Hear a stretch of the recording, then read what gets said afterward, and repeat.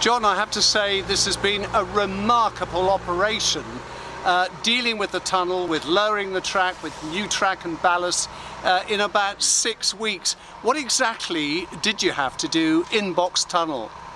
Well, we've had primarily to lower the track, but to do that we've had to renew the track, partly because we want to get the absolutely best track quality that we can, not only so that we provide a smooth ride for our customers, but so that we minimise the impact between the pantograph on the train, which is the piece of equipment which picks up the electric current from the overhead line within this tunnel. So it's been quite a complex operation. They've been working not round the clock because we've got bats in the tunnel, but we've worked 2 shifts and left the night shift so that the bats can leave the tunnel and return again in the morning.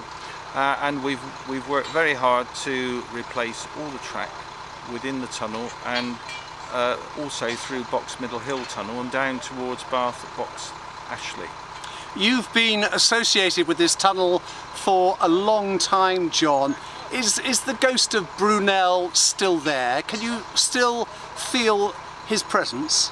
Yes, I would say there's no ghost in the tunnel, but you certainly do feel that you're in his presence when you're working around the structures that he provided on the Great Western Railway, and certainly this is amongst one of the most, or if not the most impressive structure on the railway. How much of what he did is still there? Well, most of what he did is still there. It was very well constructed 175 years ago. Some of the tunnel is unlined and we've had no problems with that section. Other parts are lined and the brickwork is still in very good condition. And as you can see behind me, the portal at the West End, which is very impressive. It's constructed in Bath stone, that's in very good condition as well. One thing you told me while we were in the tunnel, which I did not know, was there is, or was, actually a tunnel underneath the tunnel. Yes, there was a subway beneath the tunnel. This was provided to mine the stone on the south side of the tunnel. Stone had been mined, that's Bath stone, on the north side of the tunnel for many years, and the agreement that the Great Western Railway came to with the mine owners was that they would provide a subway beneath the tunnel so that the Bath stone to the south of the tunnel could be mined as well. So the tunnel was constructed, but it was never ever used because they never ever did exploit the Bath stone to the south of the tunnel.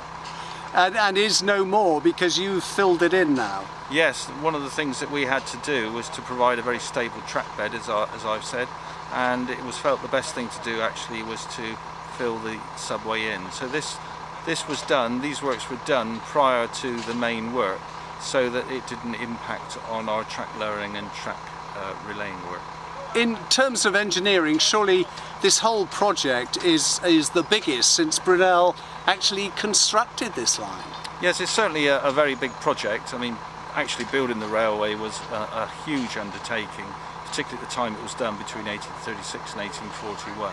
And there was a further upgrade of the track in the 1970s, which I was also involved with, to provide 125-mile-an-hour diesel trains. And I'm very pleased that as I near the end of my career, I'm involved with the electrification of the route to provide yet a further upgrade, but still utilising the basics that Brunel provided.